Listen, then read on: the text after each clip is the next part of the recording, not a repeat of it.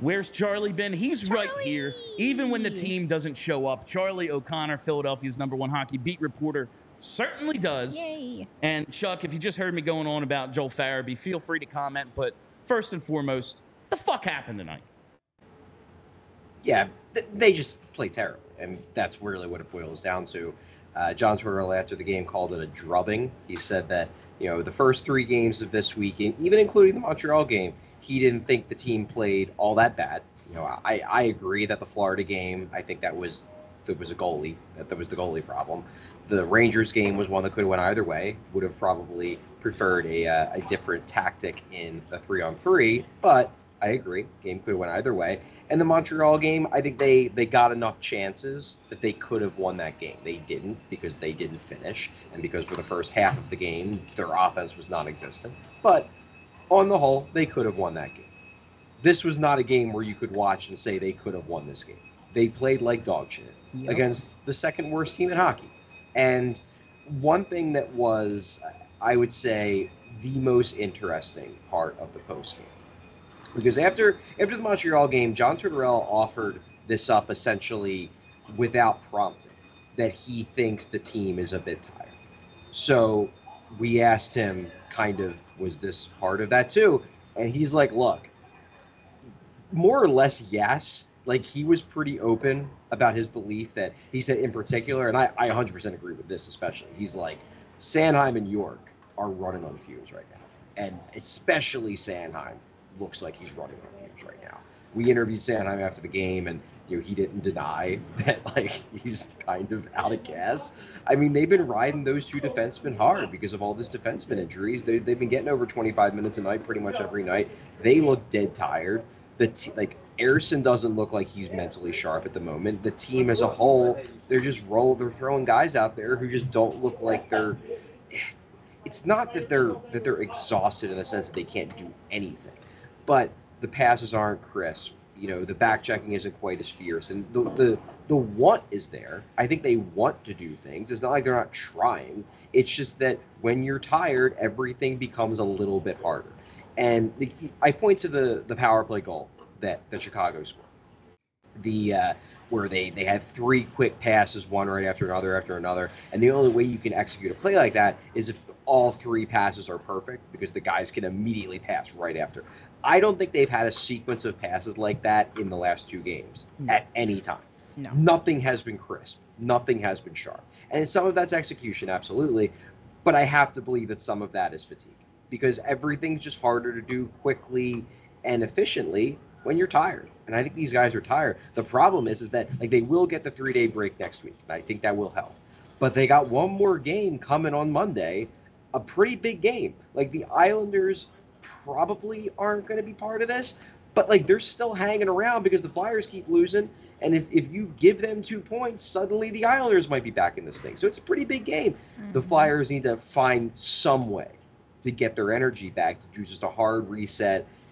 Find a way. I don't care if you get 10 shots on goal. Find a way to win that game, because it does feel like this might be slipping away. Charlie, I get that they're tired. We've been through the schedule. 15 games in 30 days. They haven't had more than 1 game, 1 day between games in 2 weeks. All this stuff. I get it. They play a style that's up-tempo and exhausting.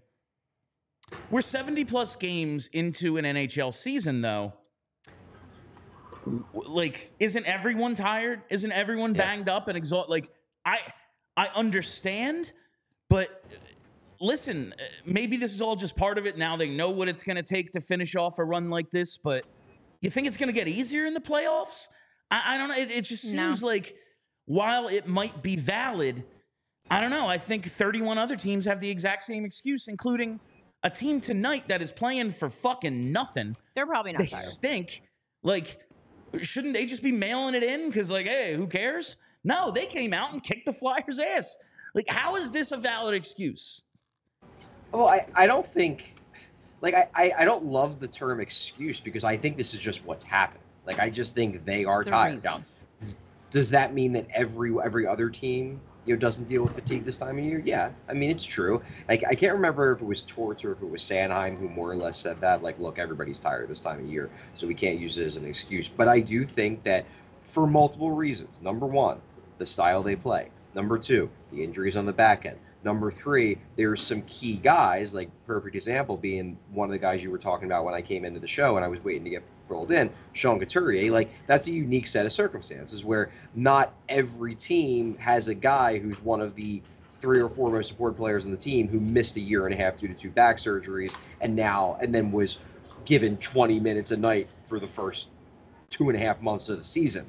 Like, that's a unique circumstance. So I do think, while I agree with you that fatigue can't be used as like a catch-all excuse because everybody is tired this time of year, everybody's banged up, the circumstances have presented themselves in a way where the Flyers probably have gotten hit by it harder. Now, again, some of this is kind of on them. Like, they did not have to. I mean, I understand why they did it. They did not have to give Sean Couturier 20 minutes a night the first 3 months of the year. They did not have to play Cam York 30 minutes and Travis Sanheim 26, 27 minutes for a month.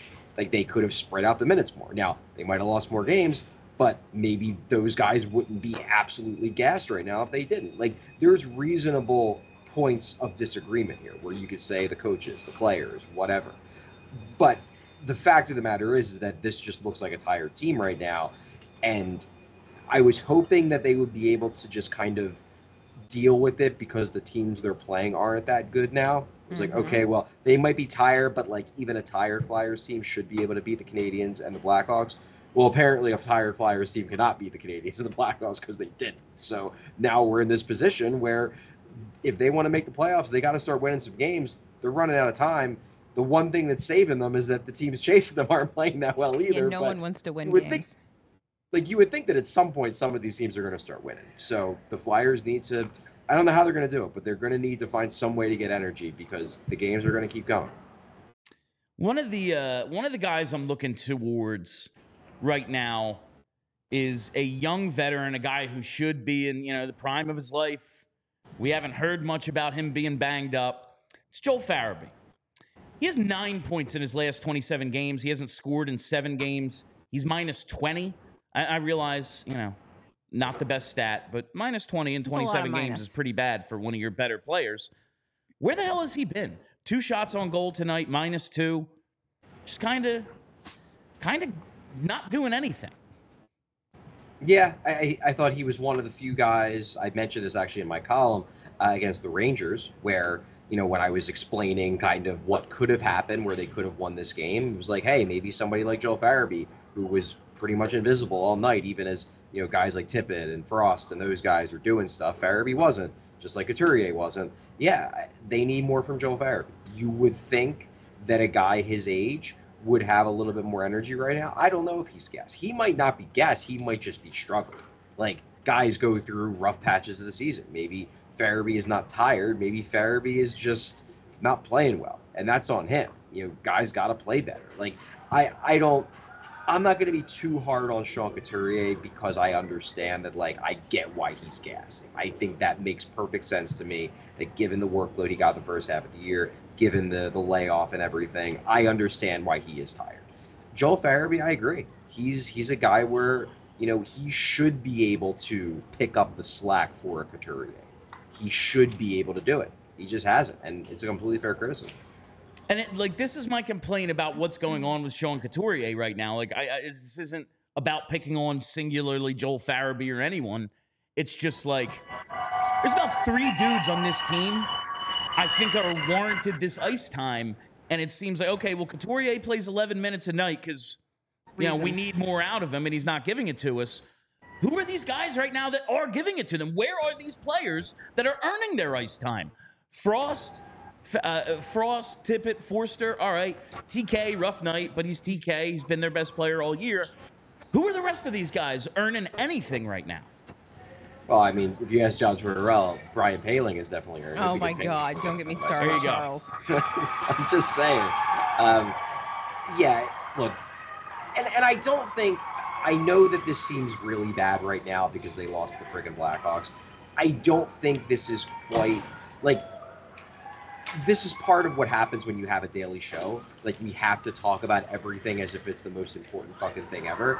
But, like, 4 days ago, they had an incredibly exciting game against the Rangers, who are like the 1 seed in the Metro right now, and we're playing right with a really good team.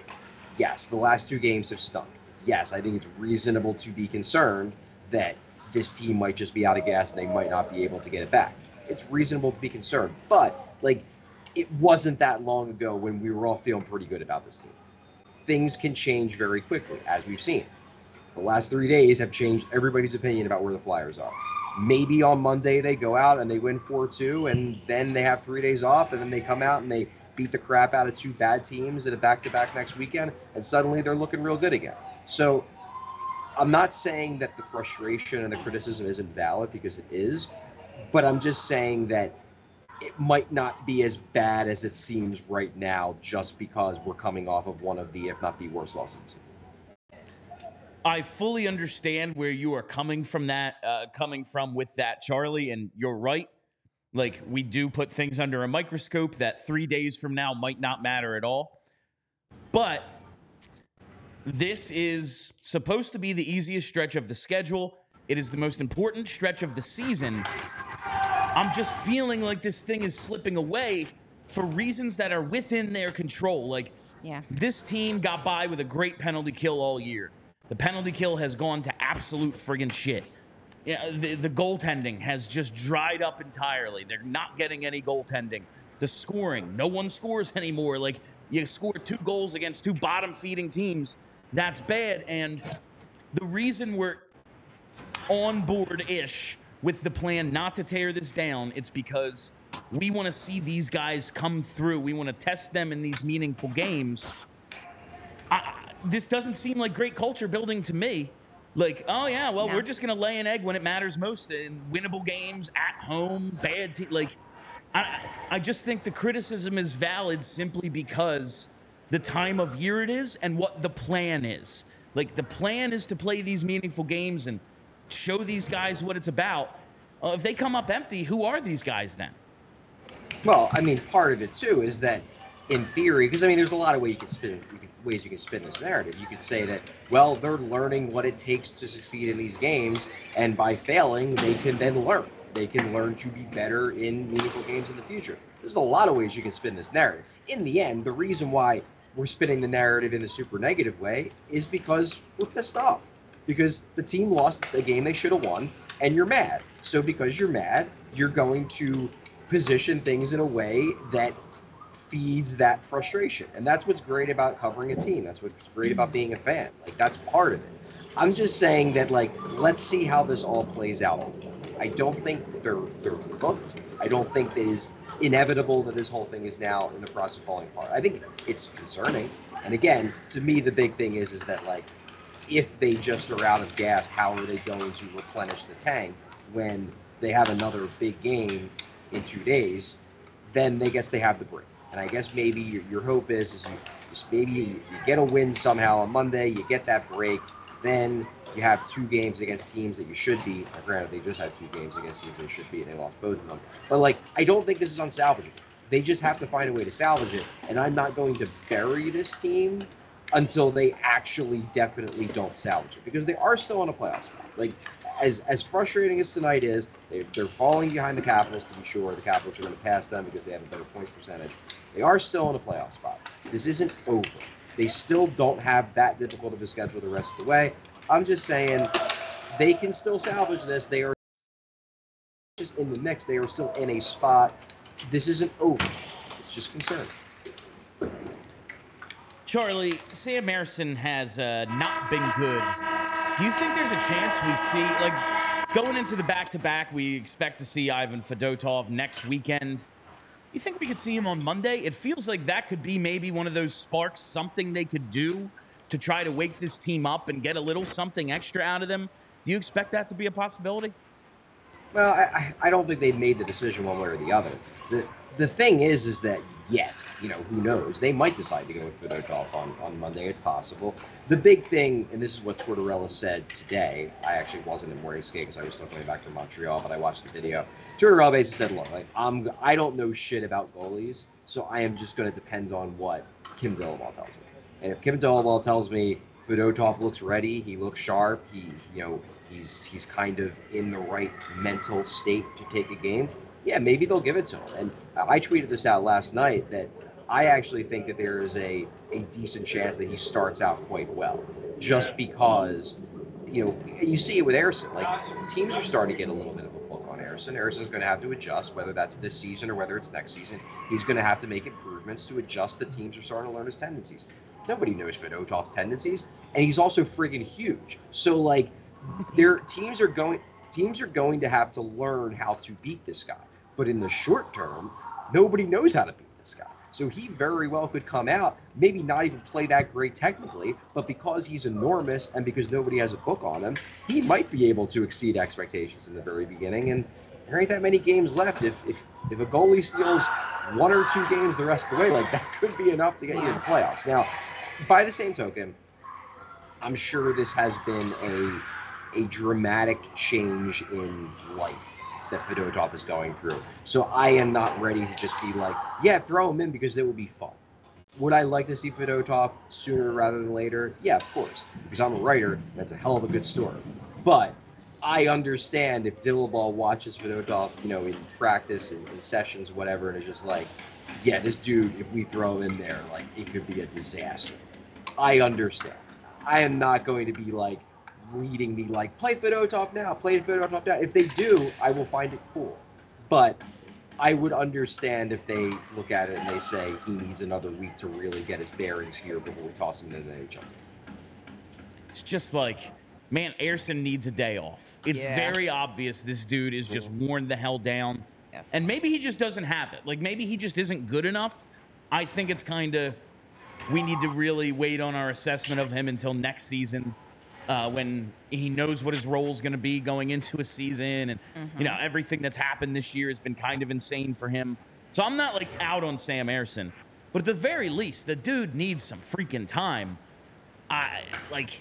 You have someone, let's see it. It couldn't possibly be worse than what they've gotten lately. Charlie, I just have to ask now, if you are to get Hart Trophy votes this year, where is Sean Walker going to be on your ballot? Because clearly he's one of the best players in the whole league. Well, apparently he had an upper body injury today. Yeah, he got hurt tonight. Yeah. Oh no. Yeah, so that's a bummer. Hopefully he's okay, because good dude. Obviously was a really good player for the Flyers this year. It's not just Walker, but it certainly has played a role.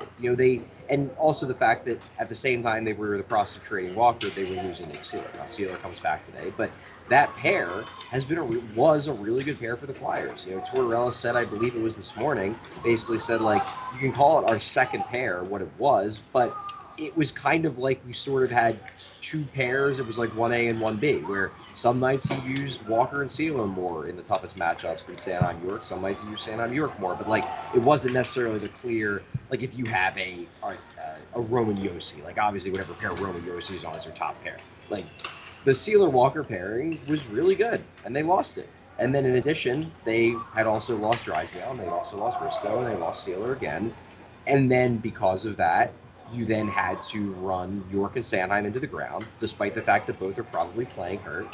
And now the whole defense. But by that same token, a point I will make, and I know that the Blackhawks scored a lot of goals at the end of this game, whatever.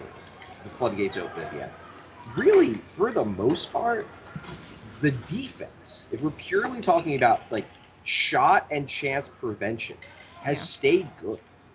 Like, I thought the third period in this one, they played poorly defensively. And I thought the third period in New York, they played poorly defensively. Other than that, I guess what? They played 12 periods this week. I think they were really good defensively in 10 of them. Now, what I think is hurting them on defense is that they just don't have the mobility and the passing ability that they had when Drysdale, when Walker was here, when he had the good partnership with Seeler. They just don't have that. So it makes it tougher to transition to offense. And then add in the fact that the forwards are just snake bitten at the moment. Like they're missing wide open shots. They're shooting the pucks right into the goalies when they're staring at half an open net. Like everything's kind of compounding itself, where the rush game is harder to get going because they don't have the same passing and mobility on the back end. and then the forwards just can't freaking buy a goal at the moment. Like, the only time they really could buy a goal was that insane, crazy third period in New York. Aside from that, they've been missing a lot of shots. They've been hitting posts. They've been shooting right into the goalie's chest. Like, it's a multifaceted problem, I guess is what I'll say. But I do want to say that I think the defensemen are, generally speaking, playing good defense. So I don't want to completely bury them. But defensively, the team has been pretty good for the most part this week. It's the offense that's a problem, and the offense also plays into the defensemen. But that, to me, is the bigger issue, is the offense. And the goaltending, I guess. Yeah, the transition game seems to, like, really have dried up, whether it's teams kind of hanging a guy back or the defense just not being able to make those outlet passes. Your top two guys are banged up and tired. Walker's gone. Drysdale's hurt. Like, that part makes sense.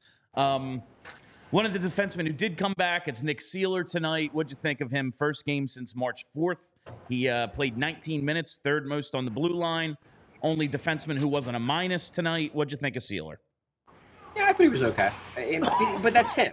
Like, he's an okay defenseman. And I like Nick Seeler. He's a great dude. He's not, like, I kind of talked about this, I forget, on one of the many post games we did this week. I don't even remember which one. But I mentioned essentially that, like, it's wild that we are talking about Nick Seeler's return as this, like, huge freaking thing for this defense. And on one hand, it's like, props to Nick Seeler for putting himself in position where we're real excited about Nick Seeler returning. But also, Nick Seeler is not an impact defenseman. He's a perfectly fine defenseman who on a great team is probably a really good third pair guy. He's not going to come back and fix the defense on his own. Now, what I think I would like to see is, I don't love this Seeler Johnson. No. I just is bad. I just don't like it in principle, because the reason why the Seeler-Walker pairing works so well is that, like, Seeler does play hard, and he's good defensively, and he throws his body around like a little. But he's never going to be a great passer. He's an okay skater. He's certainly not a great skater. Walker was a legitimately good passer and a legitimately really good skater. Like, he can fly. He's a legitimate plus NHL skater. Erik Johnson is basically just resorted to off the glass and out now. He knows it. Like, that's all he can do. And he can't really skate anymore. Like, he is a very slow defenseman. So what you're basically doing is you're putting Seeler with a guy who cannot even come close to replicating what Walker provided. Like, I know they scratched him, and I know he had a really rough game in Montreal, which is why I wasn't mad they scratched him, but I kind of like the idea of trying Seeler with Adder, because Adder can skate, Adder can pass. Now, he makes mistakes. Like, he did not play well against Montreal. That's a fact. But he can do at least some of the things that Walker could do, and maybe you could get something out of that duo. Zamula has been playing well. Ginning is playing about as well as I think he can, but he has inherent limitations. Adder, to me, out of the guys that aren't Cam York and Travis Sanheim, he has the highest ceiling.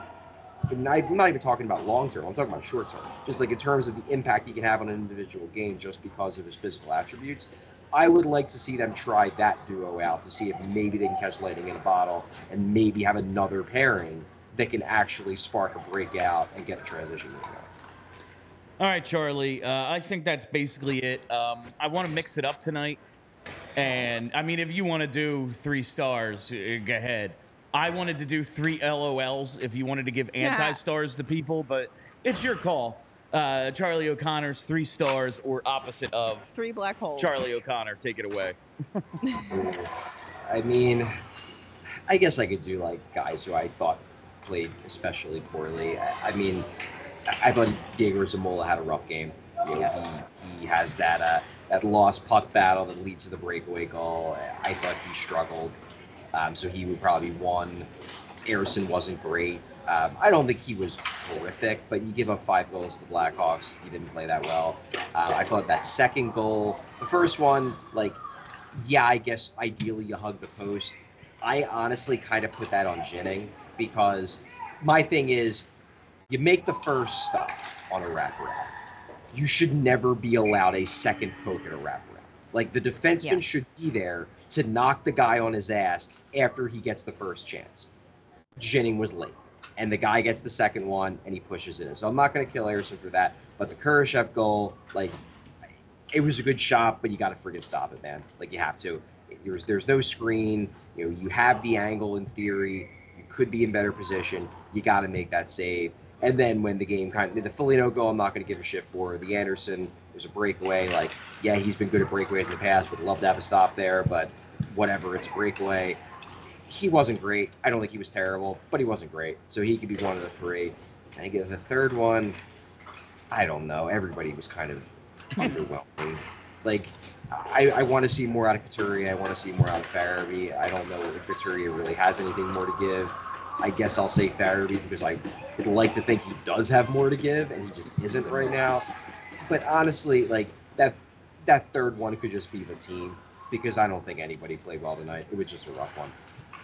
All right, Charlie. I think that will do it for us tonight. Thank you for joining, and we will talk after Monday's game. 16th game in 32 days. We're just rolling them out there, my friend. Thriving. We're doing our best here. We're doing our best. Right. Thanks, guys.